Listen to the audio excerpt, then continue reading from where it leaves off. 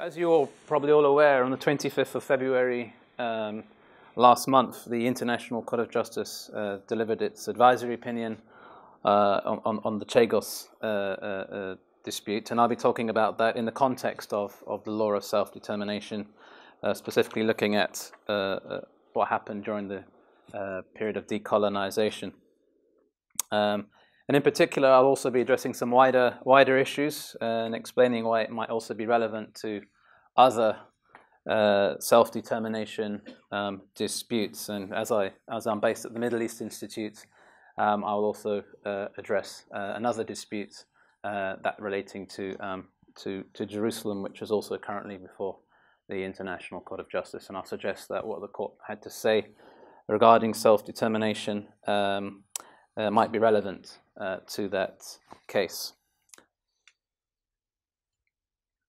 So I'm going to be focusing on the sovereignty dispute, if you like, between Mauritius and the United Kingdom, although I'll make some reference to a series of court cases in the United Kingdom with regard to a long-standing campaign to allow the islanders, the Chagosians, the Ilois, who were removed from the islands, to return. But that won't be the focus of my talk, but you need to have some understanding of that to understand how this case came before the International Court of Justice.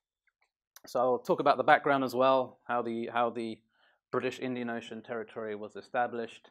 I'll then look at the voting record for the UN General Assembly's request for the advisory opinion and the question itself. Briefly look at the written oral arguments, and then the advisory opinion before saying why I think it might have relevance to other situations. Okay, so this is a map of the Indian Ocean, and it shows you why the islands in question are strategically important. So this is the Chagos archipelago right here, and Mauritius is located here. And prior to the establishment of what was named the British Indian Ocean Territory, the Chagos Islands were a dependency of Mauritius. So they were treated in the colonial period as one unit, even though they are separated by quite a long distance. And you can also see it's important for the sea lanes, particularly for shipping of oil between Asia and Europe. And what happened is that during the wars in Southeast Asia, especially the Vietnam War, and during the withdrawal from particularly France and other colonial powers from this part of the world, the United States began to look for a naval base to be established to monitor events, initially during the Cold War, to keep an eye on Soviet activity. And they were looking at a number of different islands in the Indian Ocean, and they settled on the Chagos group, and that's when they approached the British government with a view to seeking their agreement to establish a military facility on the largest island of the group, called Diego Garcia. Now, one of the reasons why they approached the United Kingdom and they were interested in this territory was not only its strategic location, but also because the territory was British. And this comes out in some of the other papers. They felt that the United Kingdom was a dependable ally in good times and bad, that they were politically reliable, and that the UK, I suppose, was more pliant. Permission to use military facilities was unlikely to be withheld, say, in other territories. And we've seen that with some of the military bases in the Middle East, in the Gulf, in Saudi Arabia, in Turkey. Permission has been withheld to use these bases. So if you see the reasons why the British government still says they want to keep hold of this territory, or the Americans, is because they like the fact that it's a British territory. And in more recent times, it's used to monitor global threats, so things like terrorism, piracy, and surveillance. So in a nutshell, the UK has minimal restrictions on its use, and that's why the Americans like the territory. So here's an image of one of the runways on Diego Garcia. So I'll just explain what the facility is. So the British Indian Ocean Territory was established formally in 1965. So before Mauritius became independent, it was, if you like, hived off or detached from the main island. And that is the controversy over how that detachment actually took place in the negotiation that led to that, which is what was addressed by the international courts, and I'll discuss that later. But just to give you an idea of what this territory consists of and what it is used for.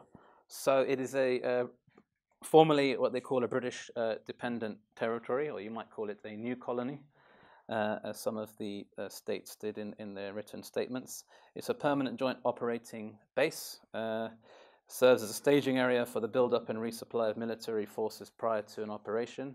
The United Kingdom has full and continuous access to the facility. Under British law, it's considered British sovereign territory, and that is precisely that issue which was controversial in the opinion, because under international law it's not seen anymore as British sovereign territory.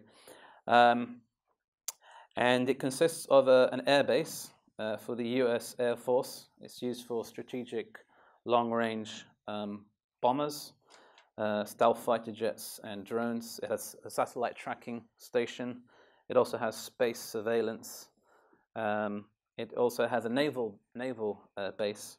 It can hold up to 20 warships, including in the lagoon, the deep water lagoon, including US aircraft carriers, mobile hospitals, oil tankers, and combat force ships. It also serves the US Marine Corps, and it has a high-frequency global communications receiver, things like signal intelligence. Now, when the British government was negotiating with the government of Mauritius prior to the island's detachment, it undertook to cede sovereignty to Mauritius when the islands were no longer required for defense purposes. Now, of course, the question is who would decide when it's no longer required for defense purposes. And a 50-year lease was signed between the UK and US governments. That could be renewed. In 2016, that lease was renewed for a further 20 years. Point of trivia: the base consists, it has 50 British personnel, about 1,700 US soldiers and or military personnel, about 2,000 contract workers, mostly from the Philippines, and the base is supplied by from Singapore. I mean, when I say supplied, I mean in terms of civil food, water, that kind of thing. So, as I said, there are essentially two disputes over this: the sovereignty dispute, which I'll be talking about, and then there is the long-standing dispute over the removal of the islanders, because there were actually people living on this island before it was turned into a US military base. The descendants of slavery from the 19th century worked on copra plantations. There was a village, church, fishing, quite a simple way of life. And between 1967 and 1973, the islanders were deceived or forced onto ships that only had a one-way ticket, and which took them to the Seychelles and to Mauritius, and where they were just left to fend for themselves initially. And then later, as I'll explain, compensation was paid. However, until now, the United Kingdom refuses to allow any return of the islanders. However, I mean, so this is just showing you, just demonstrating some of the decisions in the UK courts, which I won't go into, but just so you're aware of them. As long as I've been studying law since I was an undergraduate, this case has been rumbling, going on. So after some initial success in the Divisional Court and the Court of Appeal, which held that the order which prohibited the return of the islanders was repugnant, and that the islanders should be allowed to return. This was also around the time of 9/11 and the war in Iraq. the UK used this arcane method, Order in Council, and prohibited any return on defence grounds. This was then challenged in the House of Lords, and basically they lost that. Another attempt was to go to the European Court of Human Rights, also failed. And there's also been, I think, another two UK Supreme Court decisions which have also failed. So in a nutshell, they've kind of exhausted their remedies in the UK courts. I've highlighted the UNCLOS arbitration here and the advisory opinion, which I'll discuss, because they both touch on the sovereignty dispute, although more opaquely in the UNCLOS arbitration. Connected to this arbitration was the establishment in 2010 of what the British government called a marine protection area, which was about 640,000 square kilometers. I think it's one of the largest in the world. This was done by the Labour government at the time. And then a few months later, some of you will recall the WikiLeaks, when a bunch of documents were leaked to the press, including cables between the UK and US governments, whereby I think it was the British official in charge of administering the Chagos islands admitted that, or suggested that, one of the reasons for establishing the marine protection area was to make it difficult for the islanders to come back. So it's a no-catch zone. The idea is that there can be no fishing, no commercial activity in this area, with the exception of the island of Diego Garcia. So one of the issues that was raised in the arbitration was over the legality of this marine protection area, and it was during the arguments in that arbitration that there was which wasn't resolved in the arbitration, but this issue of whether the separation of the Chagos Islands from Mauritius in 1965 was contrary to self-determination. Only two of the arbitrators addressed the issue, concluding that it was a violation of self-determination, but the majority said, it was that they would not address that specific issue. They didn't have jurisdiction to look into that.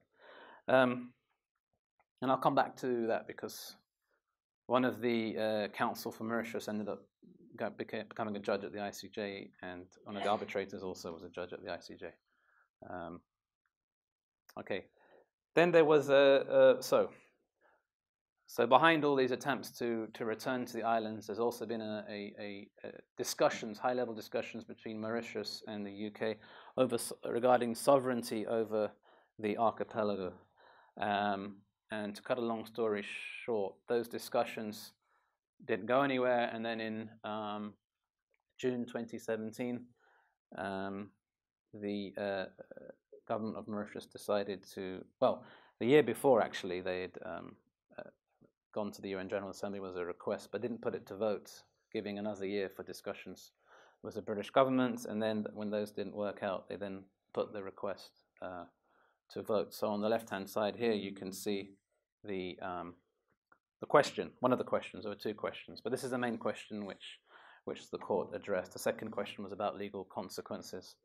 And you can see from the way in which the question was drafted is that the focus is not obviously on a sovereignty dispute, because then you'd need the consent of the United Kingdom, but it's framed as an issue of decolonization and self-determination rather than a bilateral dispute. So it's framed as ending colonialism, which was an issue that the UN General Assembly had a special responsibility for. I've also included the voting records, so you can see which countries voted against the resolution and those who were in favor. So 94 countries voted in favor, 15 were against, and there were several abstentions. It's quite interesting looking at the vote, because you can learn a lot about geopolitics. If you look at the countries that voted against the request, you can see that they all have US military bases. So, Afghanistan, there's Bagram; Australia, there's Darwin, Pine Gap. In fact, all of them, Bulgaria, Hungary, Japan, Lithuania, New Zealand and Korea are home to US military bases. Interestingly, the Arab countries abstained, even though some of them are also home to US military bases, so like Kuwait and Qatar, for instance. So that might have put them in a difficult position where they were sympathetic with the request, but they didn't want to take sides. I found Indonesia quite interesting. They abstained, but if you see what they actually said in the debate on the vote, it's completely in favor of the request. So I was trying to work out, well, given such a favorable statement, why didn't they vote in favor of it? And then it occurred to me they might have their own sovereignty disputes, which could come before the ICJ. And then I was thinking maybe West Papua, some clever international lawyer could potentially frame a question in the form of an advisory opinion. So maybe that was the issue, I don't know. The only Arab country that actually made a statement was Egypt. And again, it was very short, saying that as a member of the African Union, they supported self-determination in the Indian Ocean. Another issue I should mention is that, and this was raised by the Americans and the Brits and some of the judges in their separate opinions, is that although the UN General Assembly has a long-standing interest in decolonization and in promoting self-determination, this was the first time, so that's June 2017, in almost 40 years that the UN General Assembly had actually said anything about Mauritius and about the detachment. Whereas if you were to compare it to some of the other cases that were cited in the written statements, such as the Namibia advisory opinion from 1971 or the Wall advisory opinion from 2004, in those cases, the UN General Assembly had a long-standing, not just interest, they'd been involved for decades, annually passing resolutions. And also, of course, those territories had a different status as former League of Nations mandates. So one of the issues that was raised is that, in fact, so the British argument and the American argument, I think Australia and other countries made this argument. They said, actually, this is just really a bilateral dispute that began in 1980 between Mauritius and the UK, and they're just using the advisory jurisdiction to get around the fact that they can't reach agreement directly. But as you'll see, that didn't persuade the ICJ, and I'll say more about that shortly. So if you look at the first order that was issued by the court back in 2017, when the court was seized of the advisory opinion, you'll notice there are two names that were missing.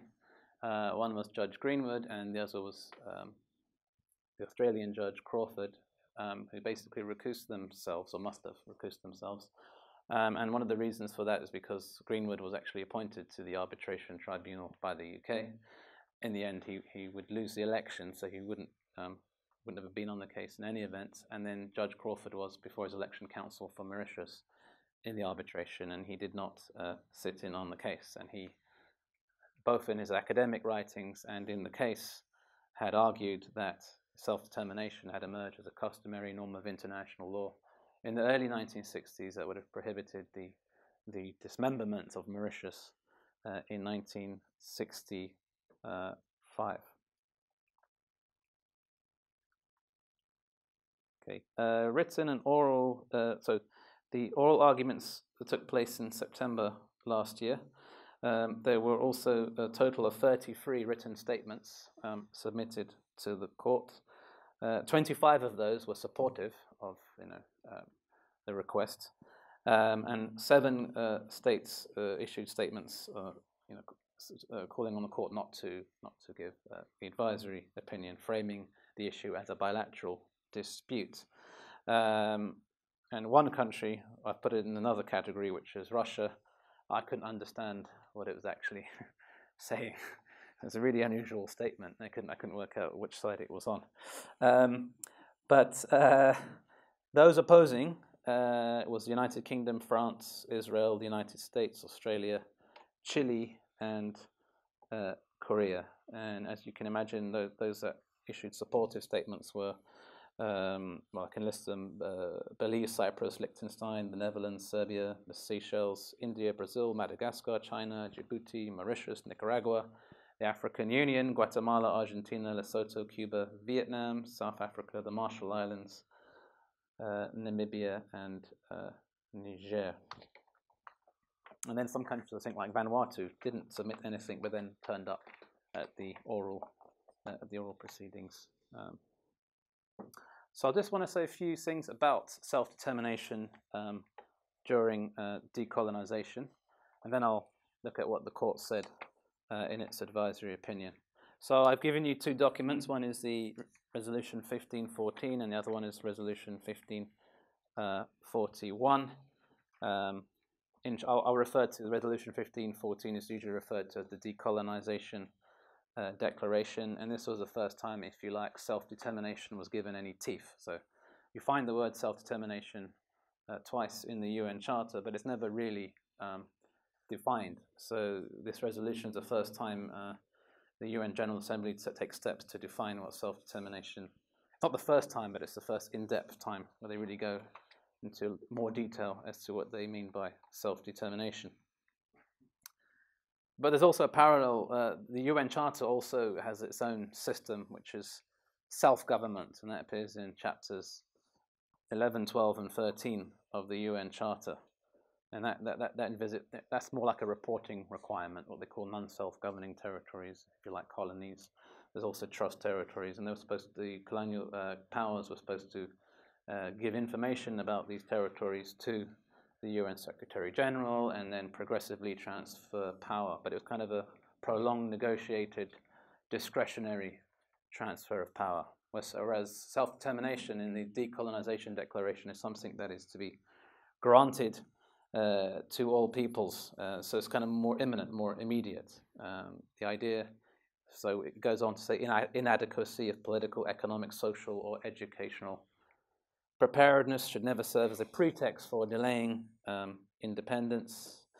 It also significantly in paragraph 5 says that immediate steps shall be taken in trust territories and non-self-governing territories or all other territories which have not yet attained independence to transfer all powers to the peoples of those territories without any conditions or reservations in accordance with their freely expressed will and desire, without any distinction as to race, creed, or color, in order to enable them to enjoy complete independence and freedom. And then paragraph 6 goes on to say, any attempt aimed at the partial or total disruption of the national unity and territorial integrity of a country is incompatible with the purposes and principles of the Charter of the United Nations.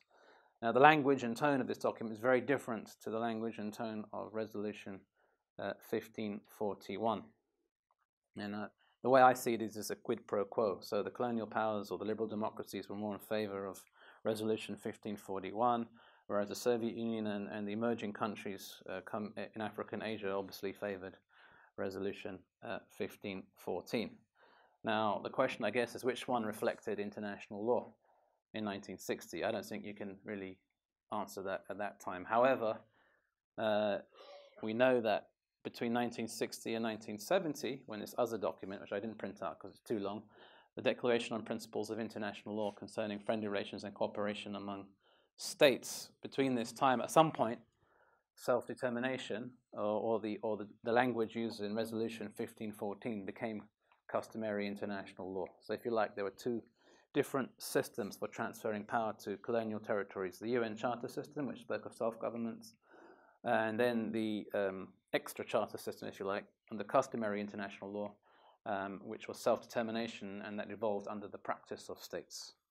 And I've argued in my own scholarship that probably in 1966, if you could pick a date, I know international lawyers don't like to pick dates, but if you were to pick one or had to pick one, the adoption by the Human Rights Covenants in December 1966 would be a good moment because they were adopted unanimously and they used the language they used the same language from the Decolonization Declaration. So during the arbitration, the UNCLOS arbitration, you had a big debate between Michael Wood and James Crawford. Michael Wood representing the British government and James Crawford Mauritius over when self-determination emerged as customary international law, and Crawford from Mauritius was trying to argue it was closer to 1960, and Michael Wood was trying to argue it didn't happen until 1970. So that's quite an interesting, to look at that argument. And it was, again, exactly the same issue. would be raised in the advisory opinion. If you look at the British written statement and the statement by Mauritius. Also, that's potentially helpful is that in between, in around 1965, 1966, during the moment of partition or dismemberment, when the separation took place, the UN General Assembly got involved, got wind of what was going on, and requested that the United Kingdom, the administering power, take no action that would dismember the territory of Mauritius and violate its territorial integrity. And then in another UN General Assembly resolution, it actually referred directly to the resolution 1514, saying that any attempt aimed at the partial or total disruption of the national unity and territorial integrity of colonial territories and the establishment of military bases and installations in these territories is incompatible with the purposes and principles of the UN Charter. And the advisory opinion will see that the court referred to these documents and came to the view that they reflected customary international law. Now, one thing I thought was quite interesting, there was no mention at all in the advisory opinion or in the pleadings of the Southwest Africa cases, which I think is intriguing because they span the exact period in time we're looking at, 1960 until 1966. And not only are they also, the cases, or the applicants, Ethiopia and Liberia, directly raised the issue of self-determination, and they raised the issue of what they called territorial apartheid, which is their argument that South Africa was establishing homelands or Bantustans in Southwest Africa, and this was dismembering the territory. And we have UN General Assembly resolutions, very similar language to those used for Mauritius in the mid-1960s. What's intriguing, however, I suppose the British government could have made this argument, they didn't, but if self-determination had emerged as a customary norm of international law, as reflected in the Decolonization Declaration, why did Ethiopia and Liberia not refer to it in the case? And this is the time it's going on. You have this great resolution. It would be very helpful. It says, any attempt aimed at the partial or total disruption of a territory is inconsistent with the UN Charter. Why not refer to it? So it's a bit of a puzzle and a bit of a mystery. One could perhaps say that the case was seen as so controversial that no one wanted to touch it, and that included included the United Kingdom today. Perhaps they thought just any reference to that case would look bad. But I think as a scholar, when you try to look back and think, well, I suppose with the benefit of hindsight, you can say all these countries became independent, and this obviously, looking with the benefit of hindsight, it's a significant moment, 1960, this resolution, and we saw these countries became independent. And I suppose if you're actually living in the moment, you might not be realizing that this is such a significant resolution. Okay. So the advisory opinion, as I said, was issued on the 25th of February, and I'll just read out the substantive parts of the opinion. And so it was pretty unanimous. I mean, it was only the US judge voted against the opinion on everything, including no, she didn't.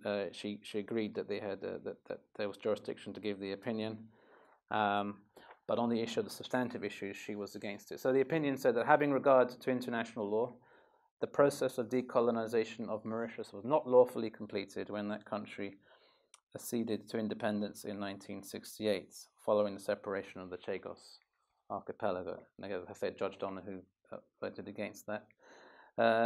In addition, the court was of the opinion that the United Kingdom is under an obligation to bring to an end its administration of the Chagos archipelago as rapidly as possible. And again, that was a vote by 13 votes to 1. And it went on to say that all member states are under an obligation to cooperate with the United Nations in order to complete the decolonization of Mauritius.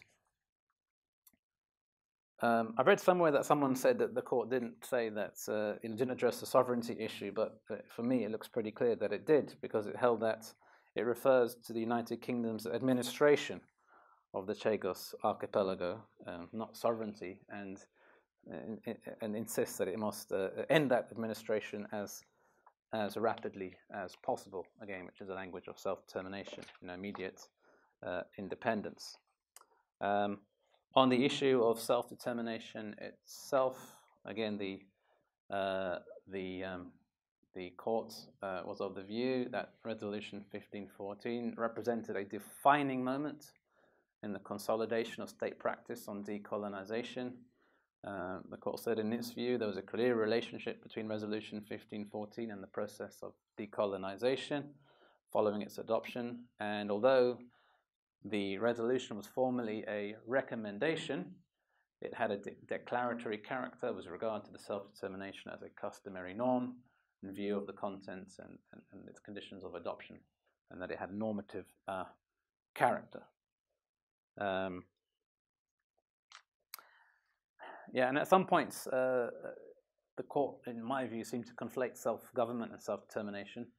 For instance, at one point, the court referred to Resolution 1541 and said this was about self-determination. But if you read 1541, you will not find the word self-determination mentioned anywhere in it. With regard to the issue of territorial integrity, I thought this was actually probably the most interesting bit of the opinion. The court said that no example had been brought to the attention of the court which, following the adoption of Resolution 1514, the General Assembly or any other organ of the United Nations considered as lawful the detachment by the administering power of part of a non-self-governing territory for the purpose of maintaining it under its colonial rule. Went on to state the states have consistently emphasized that respect for territorial integrity of a non-self-governing territory is a key element of the exercise of the right to self-determination under international law, and therefore any detachment by the administering power of part of a non-self-governing territory, unless based on the freely expressed and genuine will of the people of the territory concerned, is contrary to the right of self-determination. Now, if you look at the way in which paragraph 6 of the Decolonization Declaration was drafted, it's interesting because they refer to previous examples in history. So this is the one on dismemberment. So during the debate, they referred to Ireland, they referred to India, the Arab countries referred to Palestine, and the British government had even considered dividing Cyprus, and had brought the matter before the UN General Assembly in 1958, but there was simply no support for it, so they decided not to divide the island, and in fact the Treaty of Guarantee says that any partition of the island would be contrary to that treaty. So you do actually see there is a clear trend after 1960 where dividing colonies actually no longer takes place unless it is clear that the people involved have expressed their view in favor of division in some form of referendum. This happened in the northern Cameroons, and it happened in the Gilbert and Ellice Islands.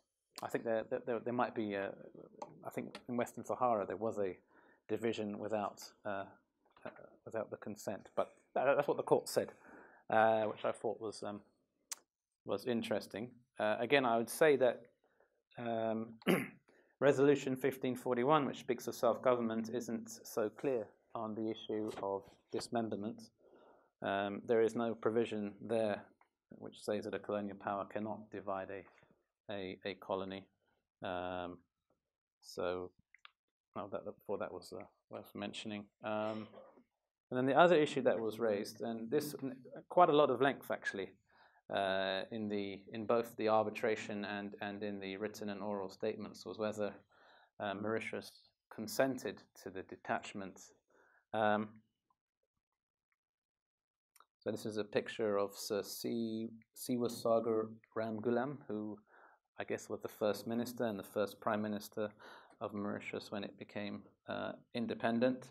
But you can see that the issue of consent, it's a very difficult issue, but you can see that it was highly questionable that he was ever in a position to he was not in a position to give free choice. So For example, Mauritius had said to the British government that Mauritius would be willing to consider a long-term lease to the UK for the islands. I mean, they could establish this military facility, but the United Kingdom was not interested in a lease. They wanted to detach the islands. In other words, the British government wasn't willing to consider alternatives. And furthermore, the government also said that even if he didn't agree, they were going to go ahead anyway and detach it by an order in council. So it seems that they didn't really need his consent. They were just going through the motions, if you like. Now, this raises difficult issues in international law. People have raised the issue whether there would be duress or coercion, but this is very difficult to prove. Usually you have to show that some physical force, a gun was held to someone's head, which is obviously not the case, and it would be very difficult to prove in any event. So what the court did is it dodged the issue. And it went and just simply said, in its view, it's not possible to talk of an international agreement when one of the parties to it, Mauritius, which is said to have ceded the territory to the United Kingdom, was under the authority of the latter. The court is of the view that heightened scrutiny should be given to the issue of consent in a situation where a part of a non-self-governing territory is separated to create a new colony. Having reviewed the circumstances in which the Council of Ministers of the colony of Mauritius agreed in principle to the detachment of the archipelago on the basis of the Lancaster House Agreement, the court considers that this detachment was not based on the free and genuine expression of the will of the people concerned. So I suppose that's one way of getting around it. On the other hand, of course, how would one view all of these agreements that were concluded between the colonial powers and the countries that became independent states? Could you say that they were all... Maybe you just have to give them heightened scrutiny when you look at them. Okay, so that was really in a nutshell what the court said. We'll now have a quick look at some of the separate dissenting opinion, some of the declarations and separate opinions. I won't go through all of them because actually they were much longer than the opinion itself. I think the Brazilian judge's separate opinion was twice as long almost as the advisory opinion. So the dissent, as I mentioned, was Judge Donoghue. And again, she said that the advisory opinion, in her view, had the effect of circumventing the absence of British consent to judicial settlement of the bilateral dispute between the UK and Mauritius regarding sovereignty over the archipelago, and that this undermined the integrity of the court's judicial function. Again, in her opinion, she pointed out that on several occasions, Mauritius had attempted to seek, had approached the UK and had attempted to seek agreement to refer the dispute to the International Court of Justice. However, the United Kingdom had not agreed to this and had even modified its optional clause declaration to ensure that a dispute could not be brought by Mauritius. And I think even at one point Mauritius considered leaving the Commonwealth because one of the it excludes disputes between Commonwealth states, the original British optional clause. But then that never happened. This concern, Donoghue's concern, was also mentioned, or echoed, I should say, by Judge Tomka. And he said he was concerned that these proceedings have become now become a way of bringing before the court contentious matters with which the General Assembly had not been dealing prior to requesting an opinion upon initiative by one of the parties to the dispute. However, he was in favour of, despite saying this, he voted with the majority on all the issues. And again, he made the point that since 1968, the UN General Assembly has shown no interest in this issue. Only now have they considered it. Judge Zhu from China, in her declaration, she took a different view, and she simply wanted to stress that you couldn't view this as a purely bilateral dispute that emerged in 1980, but that this had to be understood in its colonial context. You had to go back to the root cause of the disputes, and that root cause began in 1965 with the separation of the Chagos archipelago. And given the historical background, she said it's difficult to accept that the issue was just because of the lapse of time had somehow evolved into a bilateral dispute beyond the frame of decolonization. So for her, this is really about decolonization, not a bilateral dispute. And again, part of the difficulty, I suppose, is the language used in Resolution 1514, because it does speak of transferring power. It does address the issue of sovereignty. So perhaps both, but I guess it's the way how you emphasize it. Judge Gaggia, the Italian judge, also agreed, and he pointed out that no program of resettlement of the indigenous population has been implemented.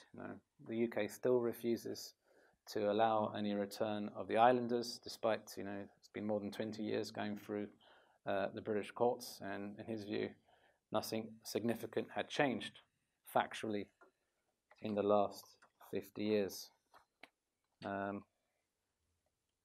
Then Judge Sebutinde from Uganda, she just made it very clear that in her mind, self-determination had emerged by 1965, and that there was an obligation related to this upon the UK not to take any measure that would dismember the territory and prevent the people from being able to freely and genuinely express their will. She also was of the view that the court could have gone further than it did and have, in her view, self-determination had emerged as a peremptory norm of international law of a jus cogens character. She wasn't the only judge to hold this view. Judge Robinson, the Jamaican judge, was also of this view. What was interesting about these two separate opinions is that they also were quite long, not as long as the Brazilian judge's opinion, but they actually went and tackled the issue of consent.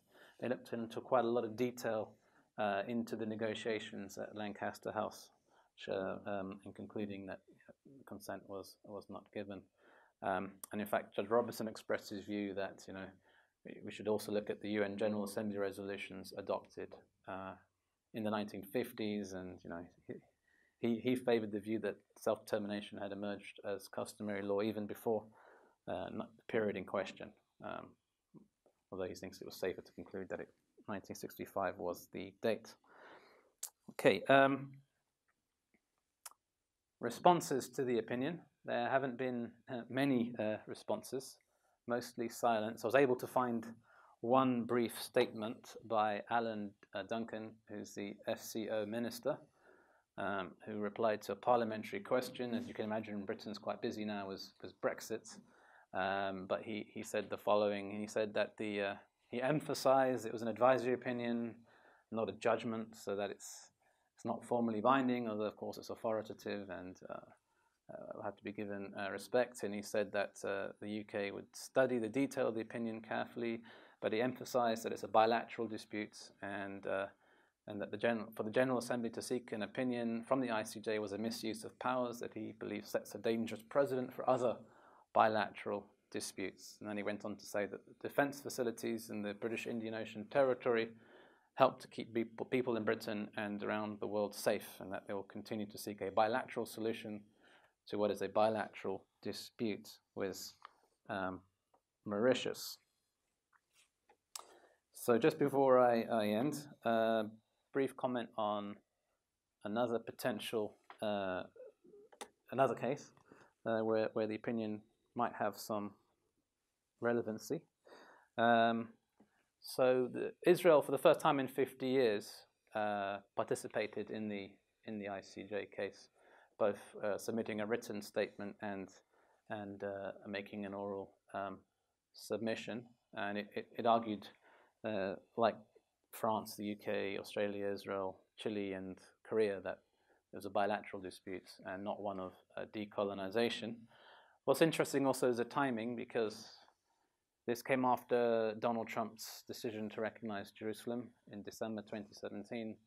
And in the following weeks, certain leaders of the Palestinian Authority publicly on television went and said that they were going to also refer the issue of the embassy move to the International Court of Justice.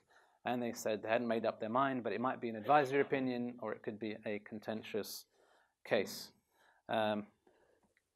In the end, of course, as we know, they chose to go for the contentious case route. the court has set deadlines for the submission of pleadings to the 15th of May for the Palestinians and the US, 15th of November to respond. And one of the issues that they have to address is this issue of statehood, whether they can have access to the courts, whether they're a state under the ICJ statutes.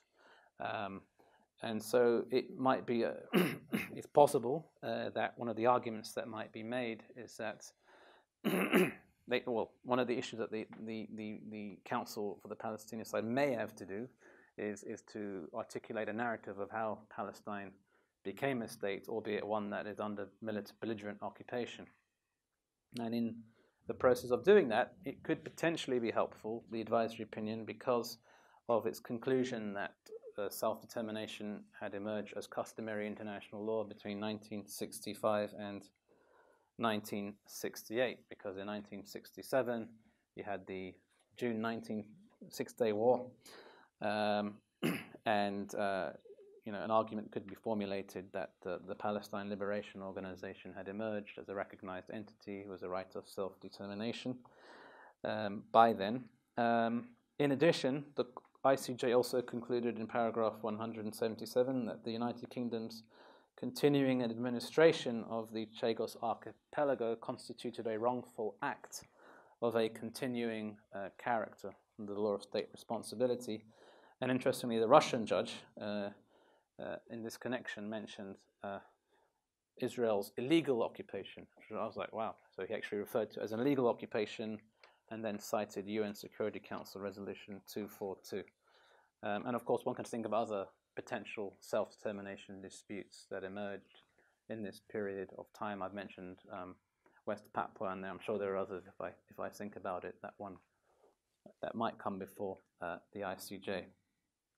So to conclude, although the advisory opinion is not legally binding, but however it's an opinion that's given to the UN General Assembly. The General Assembly is not scheduled to meet, I think, until the fall. And it'll be interesting to see what it will say, whether it will declare, I don't know, that the islands are part of the sovereign territory of Mauritius. Mauritius has said on more than one occasion that they would agree to having the US based on Diego Garcia. They would be open to negotiations with the US government to keep the base there, so long as that they recognize that it is part of Mauritius, not part of the United Kingdom. But would the US agree to that, or more importantly, would the United Kingdom agree to that? And moreover, the lease has been extended until 2036. There have been suggestions in the press that the US has considered alternative locations, such as the Keeling Islands, which is an Australian-administered territory also in the Indian Ocean. Another potential consequence, I think a German academic raised this, was whether the application of the African Union's nuclear-free zone could cause difficulties. There is a treaty prohibiting the use of or storage of nuclear weapons, and the UK had a footnote to the map saying it didn't include the British Indian Ocean territory, implying that there are weapons potentially there. Would listing the islands as part of the sovereignty of Mauritius affect that, or would maps have to change? No longer refer to the British Indian Ocean territory? Would it now have to say that it is part of the territory of Mauritius? I don't know, but these are just things that one could think of. And that's the end of my talk. Thank you.